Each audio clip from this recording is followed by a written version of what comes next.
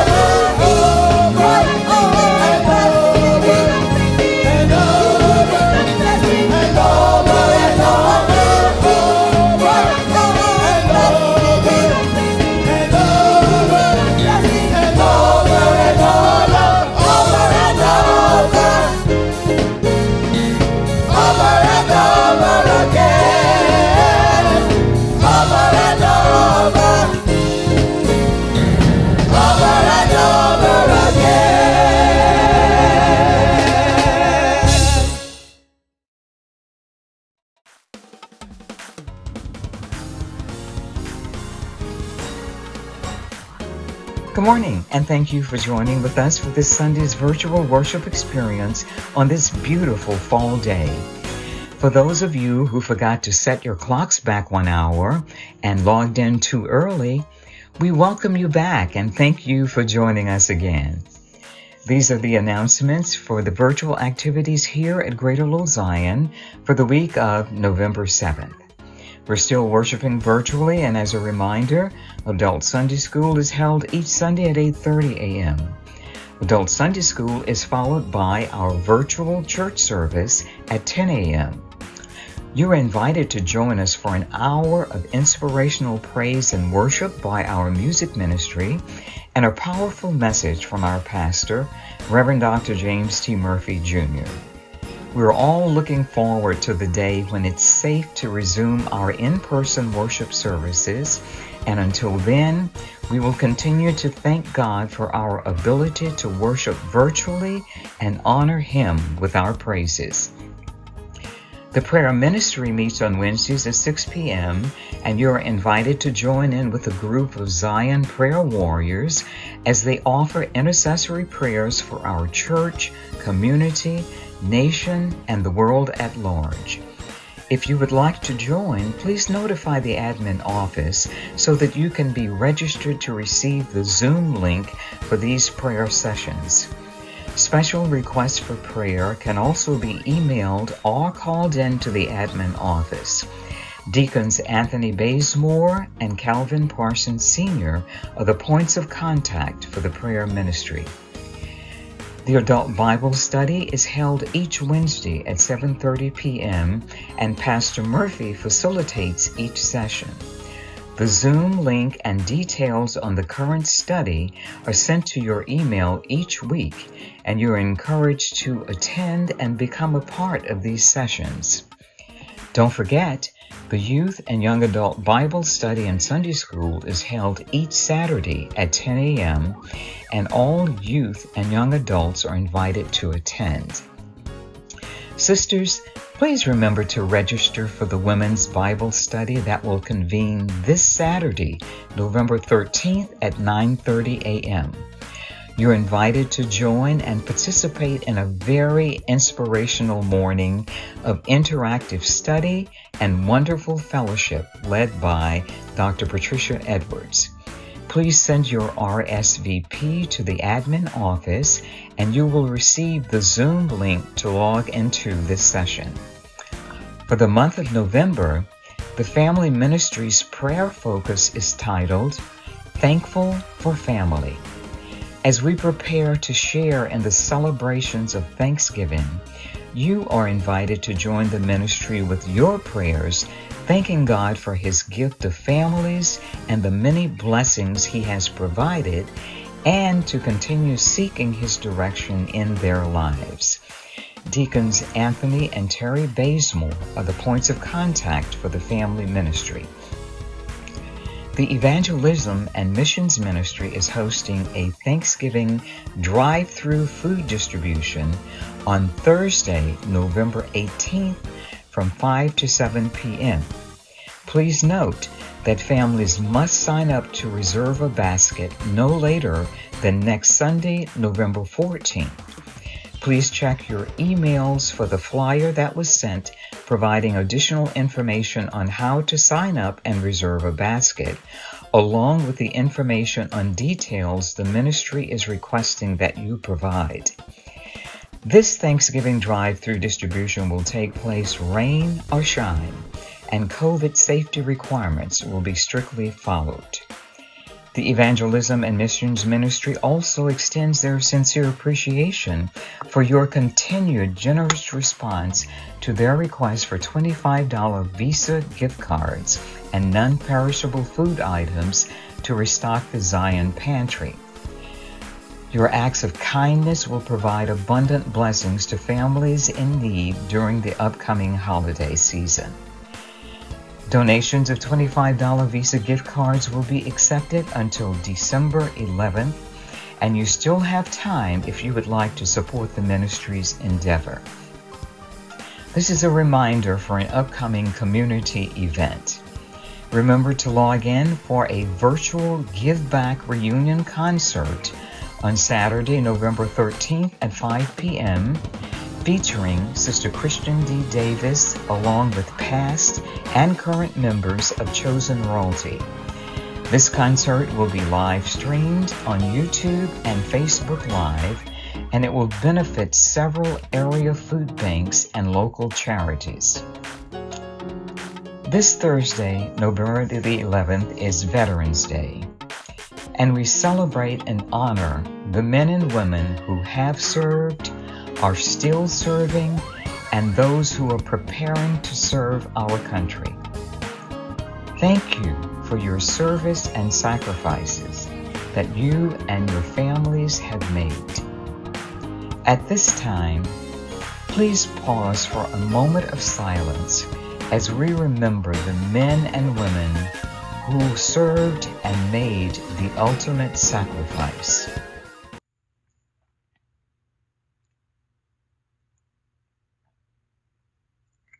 Thank you, and have a blessed week.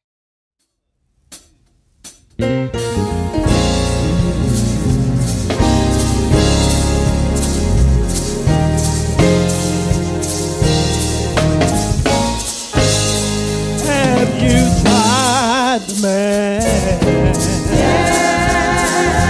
Have you tried the man? Have you tried the man? Oh, yeah. Did he make a way? Did he make a way? Did he make a way? Oh yeah. Have you tried a man?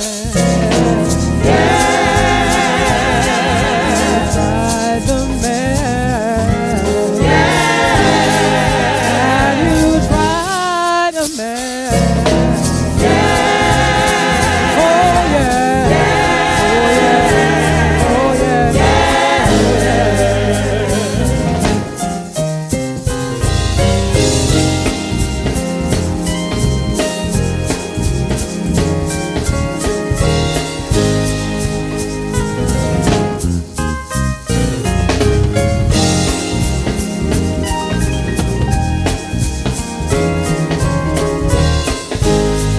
Did he heal your body? Did he heal your body? Did he heal your body? Oh yeah. Have you tried the man?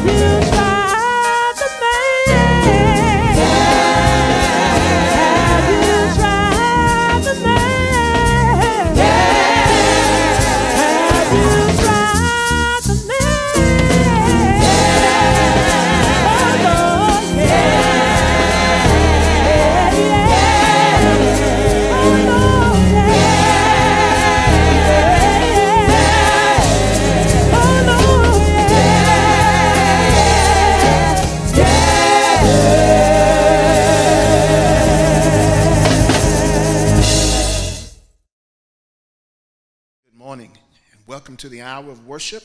Would you join me with your Bibles and turn to the Gospel of Mark, chapter 9. The Gospel of Mark, chapter 9, and we're going to read verses 28 and 29. The Gospel of Mark, chapter 9, verse 28 and 29. I'm reading from the New Living Translation this morning, and here is what it says. Afterward, when Jesus was alone in the house with his disciples, they asked him, "Why couldn't we cast out that evil spirit?" Jesus replied, "This kind can be cast out only by prayer." This kind can be cast out only by prayer. Why couldn't we cast out that evil spirit, says the disciples. We want to preach and teach this morning from the subject, why couldn't we do that? Why couldn't we do that? Have you ever observed with amazement at the accomplishment of a task by another and wondered to yourself, why couldn't I have done that? Have you ever witnessed the believed heightened spirituality of a person and wondered, why could I not be that way? Have you ever witnessed someone conquering something in their life and wondered to yourself, why couldn't I do that myself? Sometimes the answer is simply, quickly noted. It really can be something as clear as we are inexperienced. We just lack the expertise to handle the challenge. Or it could be we are unprepared. We just did not prepare ourselves for the challenge as adequately as we knew we possibly could have. Or it could be that we were simply careless. We just didn't take the task serious enough, and the end result was not what we so desired. Or we could have been too independent and not dependent enough on divine help. Spiritual matters could require a different kind of analysis. Our inability to witness a specific outcome could very well be due to our own biblical illiteracy. Not reading the scriptures certainly could contribute to a depressed and disappointing outcome. There is a disturbing answer that's provided by Jesus to the Sadducees, who sought to question him about marital status once we ascend into heaven. His response was in Matthew chapter 22 and verse 29, "You do err," King James, "ye do err, not knowing the scriptures nor the power of God." The New American Standard says, "You are mistaken, not understanding the scriptures nor the power of God." And the the J.B. Phillips translation, the modern English translation says, "You are ignorant of both the scriptures and the power of God." The Sadducees, in their questioning, was about who would be married in heaven once in their previous life, as they use the example of a man who dies and has no children, and his succeeding brothers marry his wife, and it ends up being 5 to 6 to 7. And when they get to heaven, says the Sadducees, who will she be married to? What they failed to know or understand about marriage in heaven was that the scripture makes clear that they not only didn't know what the scripture says, but they didn't know the power of God. In fact, Jesus makes clear that when you get to heaven, you'll be like the angels. There is no marriage, there is no male nor female, but you are purely the celestial glory of God. Those are two practices that, if they are inactive or weak in your life, you will often be left asking what happened. Not knowing the scripture and not knowing the power of God. You will be left with wrestling with the question, why couldn't I finish that task? Why couldn't I do that, i.e., like we witnessed Jesus did? In fact, Jesus says that the works that he did, we will do also, but he added greater works than these once he ascends back to the Father and in return sends the Holy Spirit. The disciples had a legitimate question, why couldn't we do that? But you and I have the same wrestling question. Such a weakness can be exposed between what I call sanctuary lights in the space of worship and street lights where reality takes place. It happens between Sunday and Monday, between the tragedy and the triumph. That's what's happening to these disciples in the context of Mark 9, beginning in verse 14. They are leaving the glorious Sunday morning experience on the Mount, and now they have come down to the reality in the valley below the Mount. They've witnessed this high time of rejoicing like never before.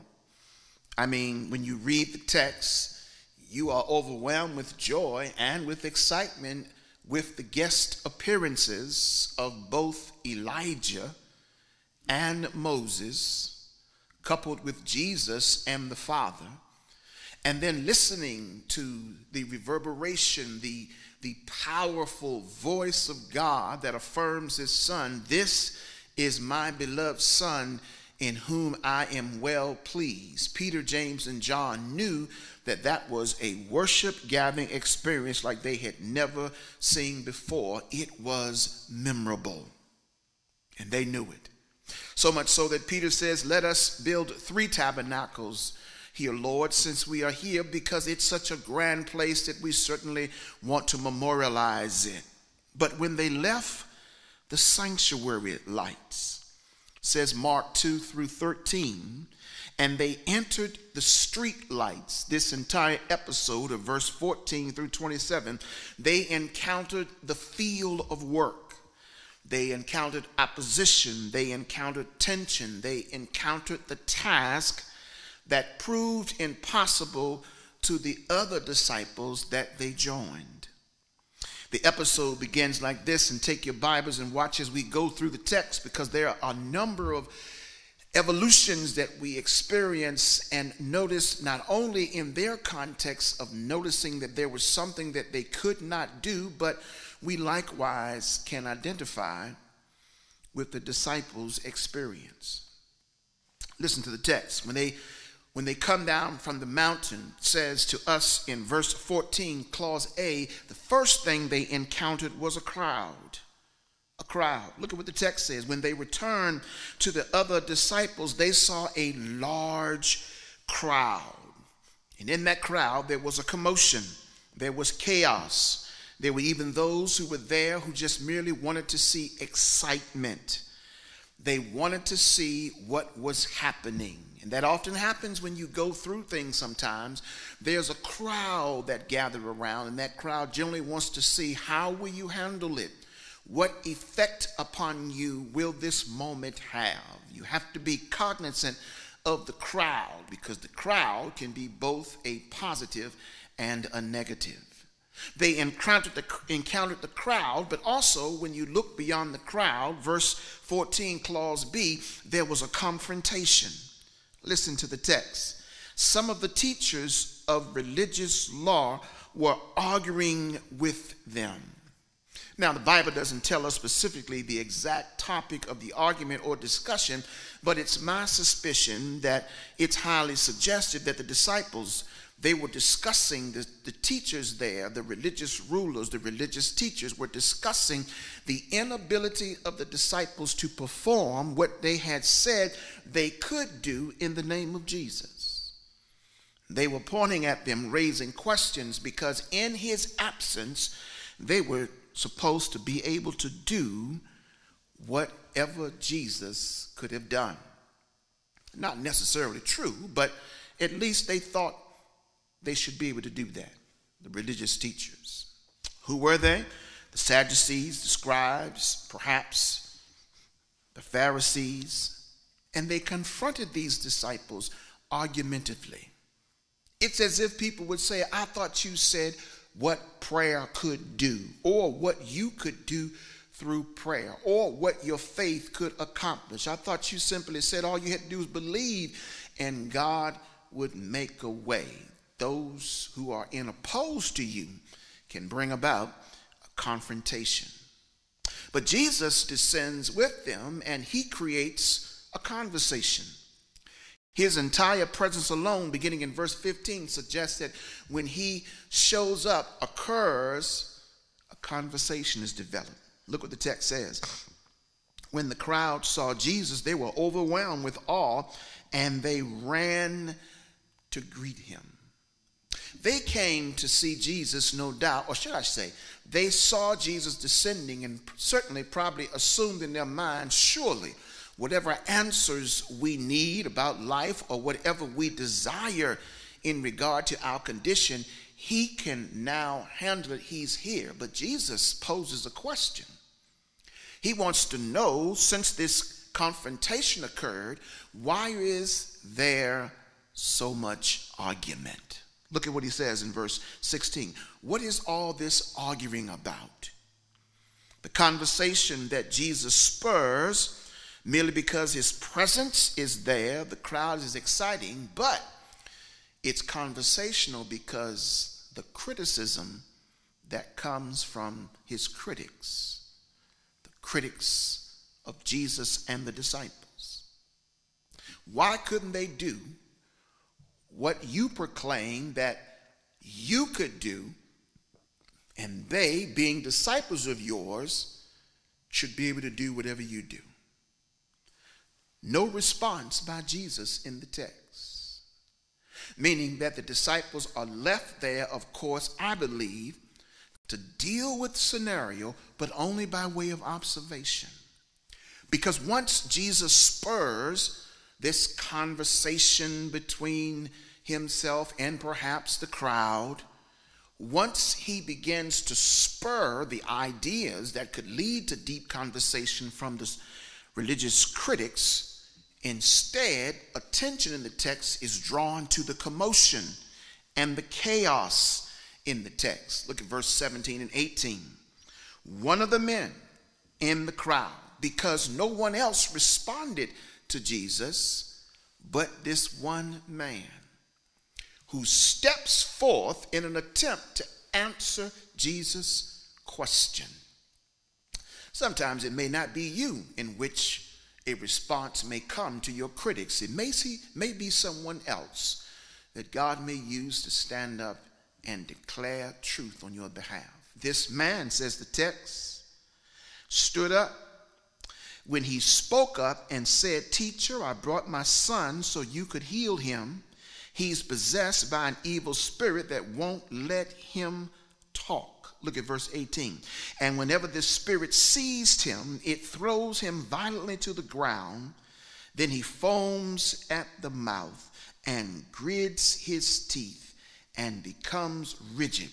So I asked your disciples to cast out the evil spirit, and they couldn't do it. That sounds like an underscore of the religious critics' criticism, perhaps, of the disciples who couldn't do what they were supposedly anointed to do. You might ask, why couldn't they? In the previous chapters of Jesus' work with the disciples, they had went out by way of commission, and they had been out casting out demons, and says the disciples, many have been healed in your name, Lord, and they trembled, demons did, at the presence of your name. And in this incident, though, they couldn't bring about a deliverance of this man's son. Could it be to remind us that you can't depend merely on past successes in terms of your answered prayer, but that each episode requires a dedication to yielding to God, to conversing with God, to praying to God, that you might receive a fresh anointing on each occasion? In the book of Acts, it's made clear that both the disciples and the church came back repeatedly for fresh outpourings of the Holy Spirit, because you can become depleted. And in this moment of chaos, in this moment of commotion, you have this challenge that suggests that these disciples who were there at the foot of the mount perhaps had been depleted or had depended too much on the past, not remembering that every encounter with God is a new encounter. So what do we have? We have a father who is trembling. We have a son who is troubled. And then we have a demon who's destructive. A father who's trembling because he wants his son's life to be rescued. A son who's troubled because a demon has caused chaos in his life. And a demon who has nothing more than the intention of being destructive. Listen again to what the demon does. When it seizes him, which highly suggested that the demon may not be active every day, but comes back periodically, enough to disturb the equilibrium of the young man's life, to throw him to and fro.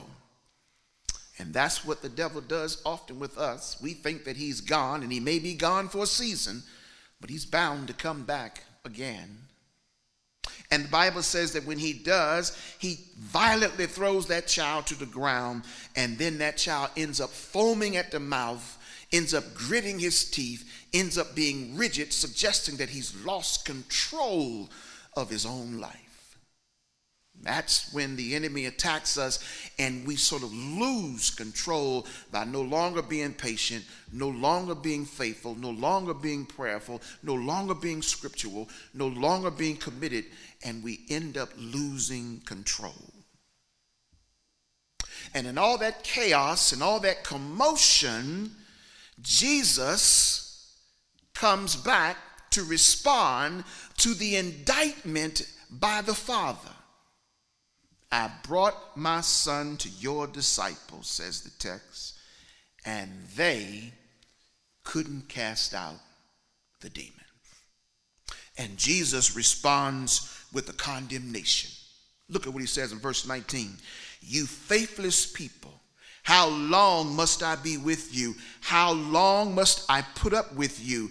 Bring the boy to me. It's a rhetorical question. It's a question that spurs their own consideration of where they are in their spiritual walk with God.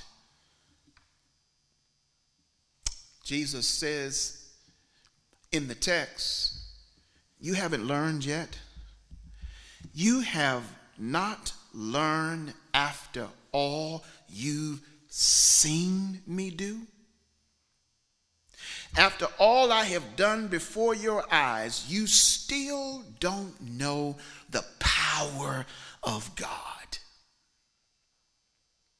And what Jesus has to do after the condemnation is he now has to deal with the conflict. And verse 20 through 23 reveals the conflict. Look what it says. So they brought the boy to Jesus, but when the evil spirit saw Jesus, it threw the child into a violent convulsion. He fell to the ground and he was foaming at the mouth. And Jesus poses a life-changing question to the man. How long has he been like this? How long has this been happening in his life? And the father says, since he was a little boy. The spirit often throws him into the fire or throws him into the water. But here's the objective, trying to kill him. Remember what Jesus would later tell us in John 10:10? The mission, the objective of Satan is to steal, kill, and destroy.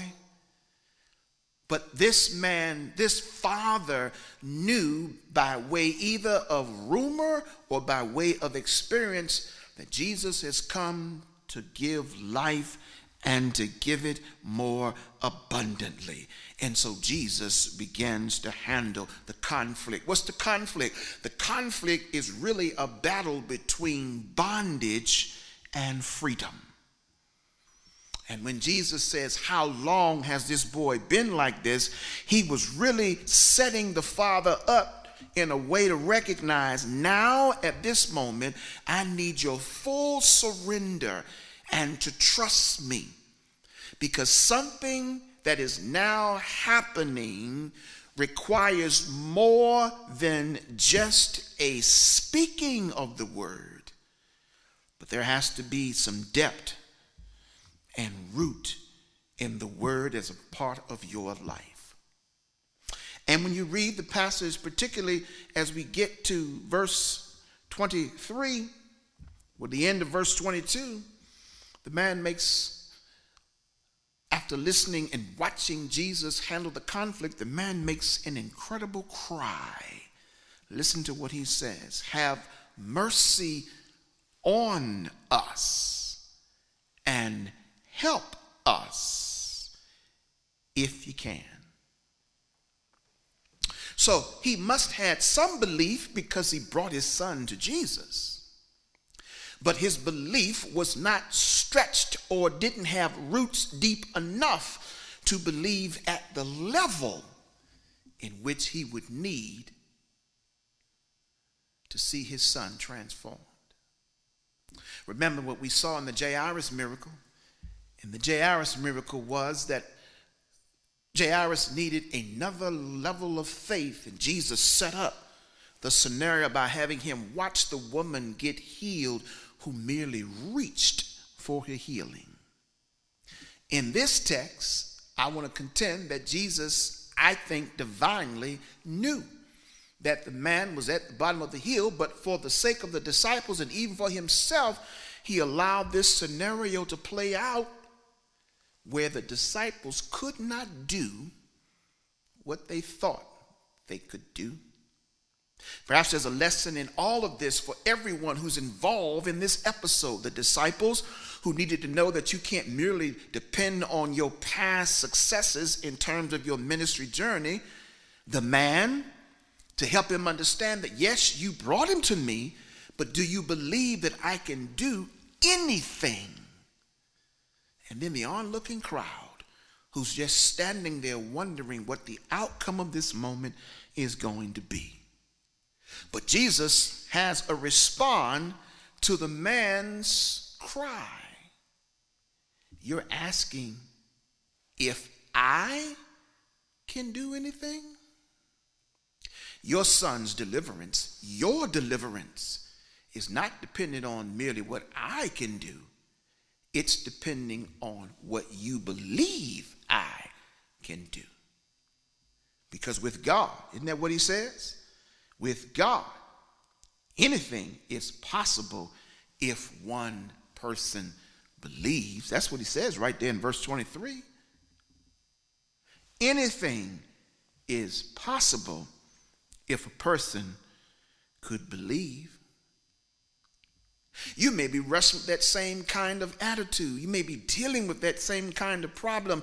I believe God. I've seen the great things that God has done, but in my scenario now, my issue is so large, I'm not sure if God will come through for me. God, if you can help me, please do so. If is a conditional clause. If suggests that some other scenarios have to be in place or something has to line up in order for me to answer that prayer. And Jesus is making clear anything is possible if you're willing to believe. That right there is a prophetic revelation, a rhema word for somebody this morning. It's not if God can do it, will you believe that God can do it? That's what the text says. And so Jesus hears his cry, but when Jesus responds, anything is possible to the one who believes. Listen to the man's confession. I believe, but help my unbelief. In other words, I've got some faith, God, but I need more. And I need for you to help me get to the level to which I need. And watch what Jesus does. To handle his confession, Jesus worked through the demonstration of bringing deliverance to the boy's life. He then moves to the mode of command. Listen to the text. I love this part. Listen to the text, verse 25. When Jesus saw that the crowd of onlookers were growing, in other words, knowing that in conversation with the man, the people are looking, but the crowd is looking, Jesus says, I'm going to give revelation and demonstration that everyone can see when you walk by faith and not by sight, but also if you use the power of your tongue, victory is yours. Look at the text. He saw the crowd growing. He rebuked the evil spirit. And look what Jesus does with his words. Listen, you spirit that makes this boy unable to hear and speak. Here it is. Underline this in your Bible. I command you. And I'm here to tell you this morning that there are times in which you have to command when you're dealing with evil. I command in the name of Jesus, you will not have my son. You will not have my daughter. You will not have my wife. You will not have my husband. I command in the name of Jesus, you will not take that sickness and destroy their life. I command in the name of Jesus, you will not allow, I will not allow that racism to destroy the future of my children. You got to command sometime in the name of Jesus. That name carries the life-changing power that we say. You better use it. And when I hear Jesus tell us, whatsoever you ask my name, the Father will answer to confirm who he is. I'm going to use that name. Look what Jesus did. I command you. That's what the text says. I command you to come out of that child. And look at the closing line, and never enter him again. That's power. That's power. That's Jesus showing us, showing the disciples, showing the Father, showing the crowd, you've got to use the power to which you have, but it's dependent. You have to recognize my dependency is totally on God's divine provision, and not merely on what happened in yesterday's experience. I'll just give you this simple illustration. Last year, you may win the Super Bowl. You may win the NBA championship. But this year, you have to do the same thing all over again and prepare, because it's a new year. And because you won last year doesn't mean you're going to win this year. Because you could have a number of deficiencies that show up that will keep you from getting to where you need to be. Could be injuries, could be player trades, anything could happen. Oh, and by the way, the other teams could get better. And here's what Jesus is trying to tell us, and what I'm trying to tell you by way of example, you got to prepare. You got to prepare, because spiritual wickedness in high places is fresh every single day. But you have the blessed assurance that not only is Jesus is yours, but says Jeremiah in his lamenting moment of lamentations, morning by morning, new mercies you get to see. In all that you need, God's hand will provide for you, because God is faithful. And Jesus uses the power of his tongue, says the text, to tell that evil spirit to come out and never come back to this child again. So then there's the conclusion. And the conclusion is the response of the people. Look at what the text says. The spirit screamed and threw the boy into violent convulsions and left him. He left a scar. He left what would be considered a permanent mark, so that anybody looking at that boy can see that this child has been through a turbulent moment. And the enemy will do that to you. Some of us, he's left some scars. We've got some scars to prove that we've been through a tough time. But what makes us keep moving in the midst of the toughness is what Jesus does after what the evil one has done. Look at the story. The murmur began to run through the crowd, and the people said he's dead, because they're only looking at the outward appearance. But look what Jesus does. But Jesus took him by the hand and helped him to his feet, and he stood up. Because at that moment, the disciples, the crowd, and the Father needed to see an image of liberation, an image of resurrection. They needed to see that God can not only change and transform your life, but he won't leave you in that condition to which he found you. So Jesus took him by the hand, raised him up, and the boy stood up, and his entire life has been restored. Let's let the text speak for itself. Says the Bible, Jesus took him by the hand, helped him to his feet, and he stood up. There was a conclusion that the crowd obviously was starting to conclude with, he's dead. But Jesus knows how to rewrite your story. Jesus knows how to put various punctuations in your story, in your paragraphs of life. Jesus knows how to turn the page. Well, the concern was raised by the disciples. The concerns was, Master, how in the world, when they got in the privacy with their Lord, could we not do the same? They were feeling powerless, they were feeling poor, they were feeling paralyzed, and they began to inquire of Jesus, how come we couldn't cast out that spirit? And Jesus said, I like what the Living Bible paraphrase says, cases like this can only, and they require prayer. Nothing else, prayer. The kinds of problems that you see here, says Jesus, these pain predicaments, these protests, if you're looking for deliverance and breakthrough and healing, they require divine conversation, divine connection. As I close, what is prayer? Ole Helsby, in his classic book entitled Prayer, says this.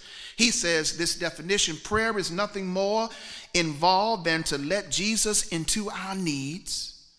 To pray is to give Jesus permission to employ his powers in the alleviation of our distress.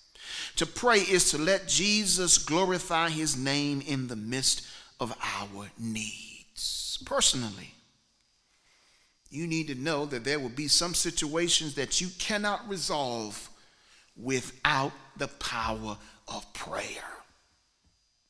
I think it's interesting to note that in the midst of this, and that seems to be a part of what the subject of this entire episode is, notice Jesus doesn't offer a single prayer. He's telling them that this kind of thing only comes by way of healing through prayer, but Jesus doesn't offer a single prayer. Why? Perhaps because Jesus is constantly in conversation with the Father.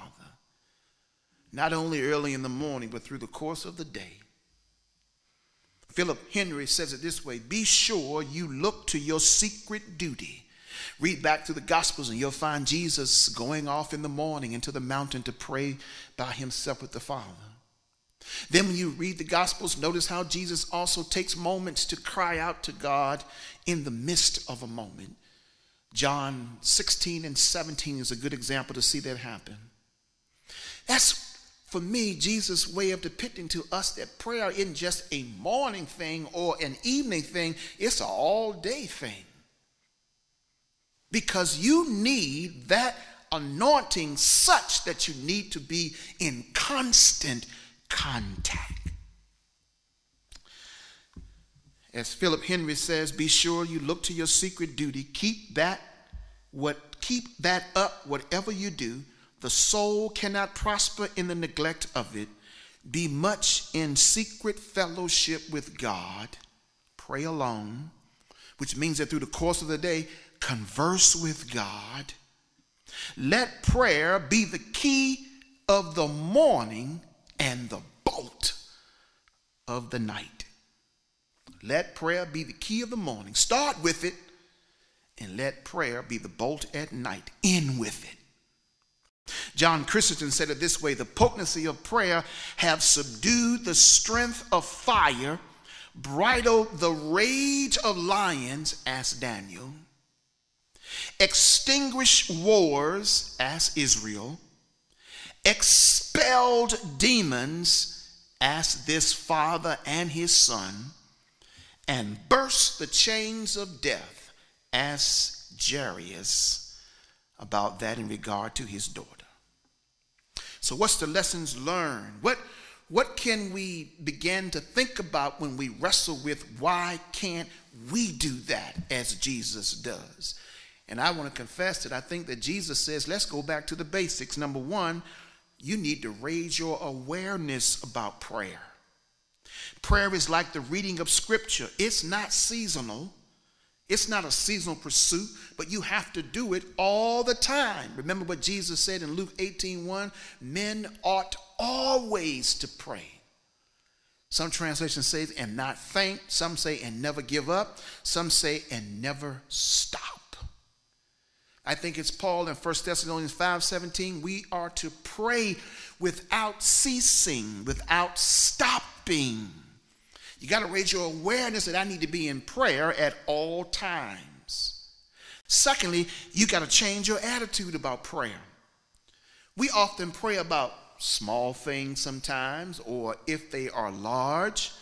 And really, Jesus is trying to tell us you got to pray about everything, no matter how small or large it is. Remember Proverbs 3, 5, and 6, particularly in verse 6, in all thy ways acknowledge him, and he'll direct your path.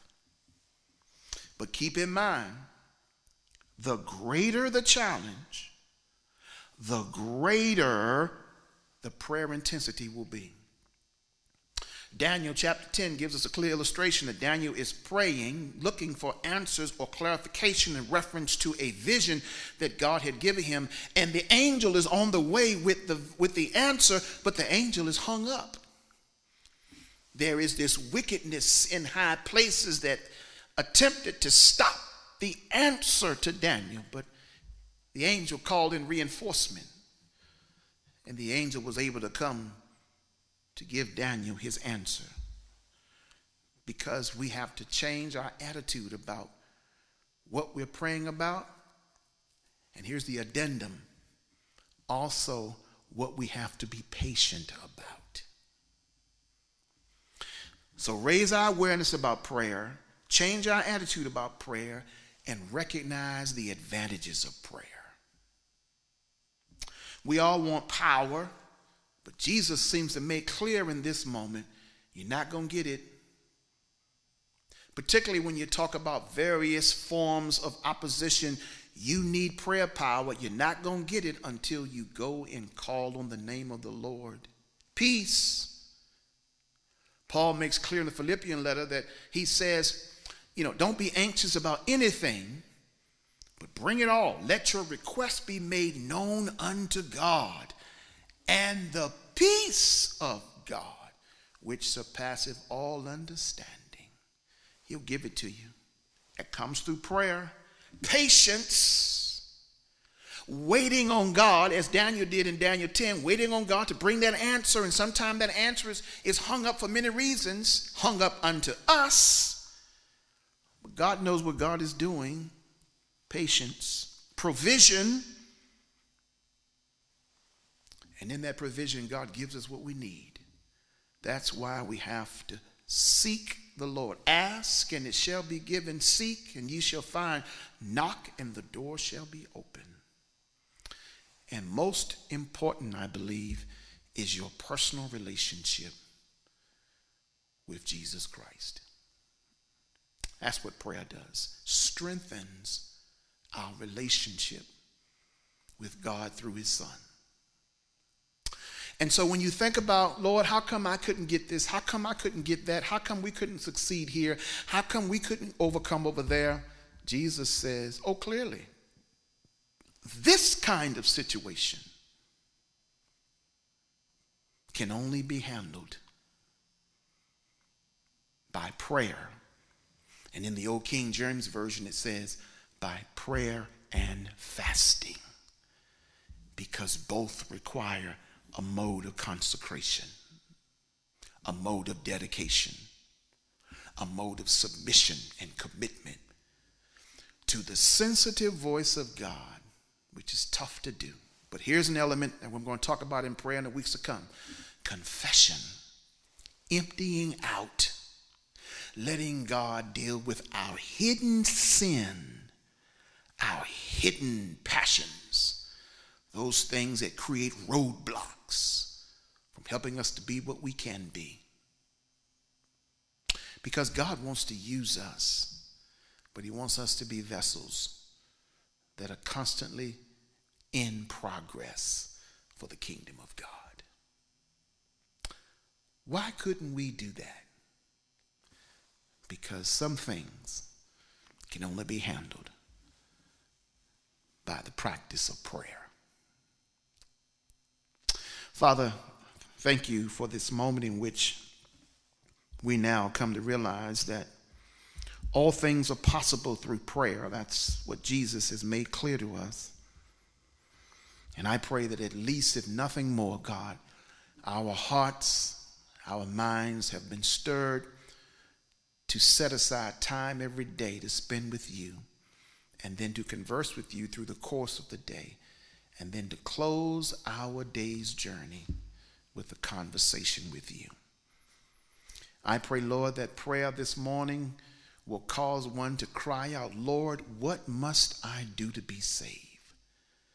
And I pray today, if that is the prayer of someone who is crying out at this moment, we will lead them to a personal relationship with you.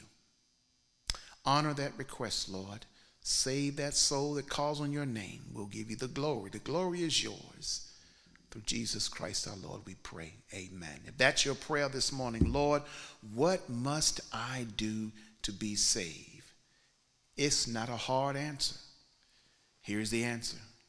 The Bible says in Romans 10:9 and 10, that if we confess with our mouth the Lord Jesus Christ, and if we try to suggest that we don't have any sin, we've never done any wrong, we haven't opposed God, 1 John 1 and 8 and 9 tells us that we make ourselves a liar and the truth is not in us. And really what the text is saying is, listen, be honest, confess that we've fallen short of God's glory.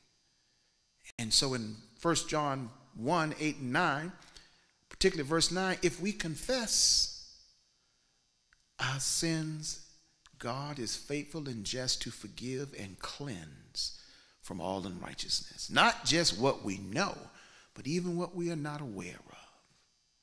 So that takes us back to Romans 9 and 10. If we confess with our mouth the Lord Jesus Christ and believe in our heart that God has raised him from the dead, thou shalt be saved.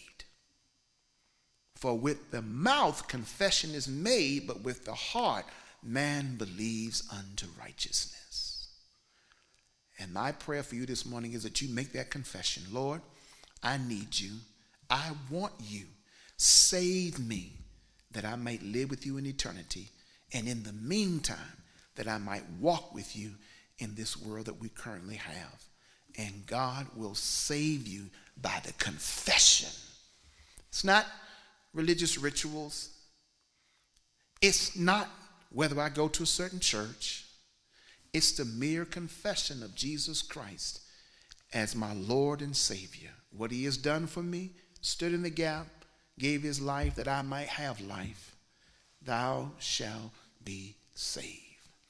That's my prayer for you this morning. And if that's your confession, I got to tell you, you're born again. You're saved. Your name has been written in the Lamb's book of life. Now all you need to do is begin to walk in your righteousness with God. You join a church. You become a student of the Bible so that God, through the Holy Spirit, can begin to teach you what the text says in terms of your lifestyle, and watch God bless your life in a very wonderful and powerful way. Well, we're grateful that you've been able to tune in with us, and we pray that this moment has blessed your heart in a very mighty way. We certainly appreciate the contribution that each of you make in supporting this ministry financially, for without you, we would certainly have a very difficult, if not an inability, to be able to do what we do. But we are grateful for your continued support. And we seek your continued support as well, that we'll continue to preach the gospel. Today, somebody has begun a new life, and I want us to rejoice and be glad that God has changed somebody's life. Well, as we always say, never forget that God loves you, and so do I. Myself and the membership of the Great Little Zion Baptist Church loves you. Pray that God will continue to bless you. Be blessed as you begin your fresh new life today and through the rest of the week. In Jesus' name,